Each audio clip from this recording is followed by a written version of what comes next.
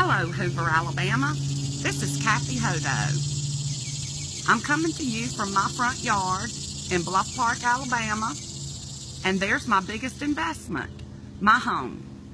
That is the biggest investment I have. I've been here 30 years. I have improved, I have updated, I have tried to take care of my investment.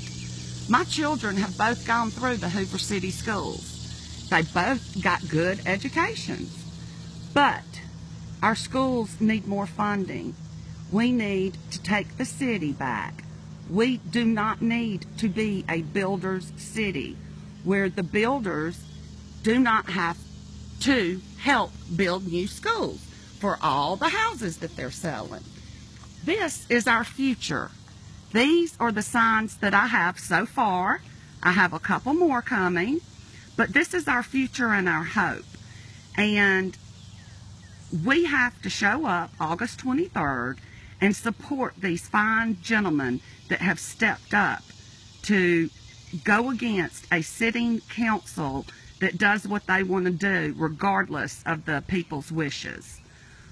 We have to take responsibility for our investments that we have made, for the improvements on our homes, for our sweat and tears put into them as we try to live a good life up here in Bluff Park.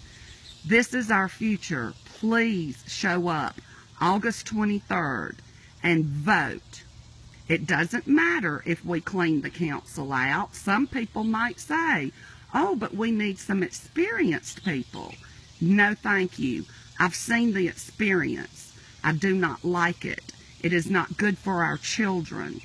It is not good for us as a community to be swapping our children around while houses are being built left and right and no schools are being built.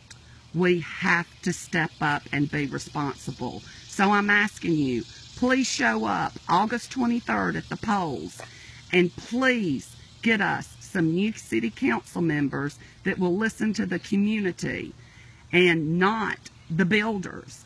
Now, I can't loan you a car. I can't appoint you to a position. I do not have either one of those to offer.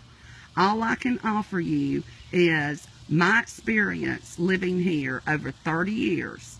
And this is my hope. This is my future. Please show up and vote. Thank you.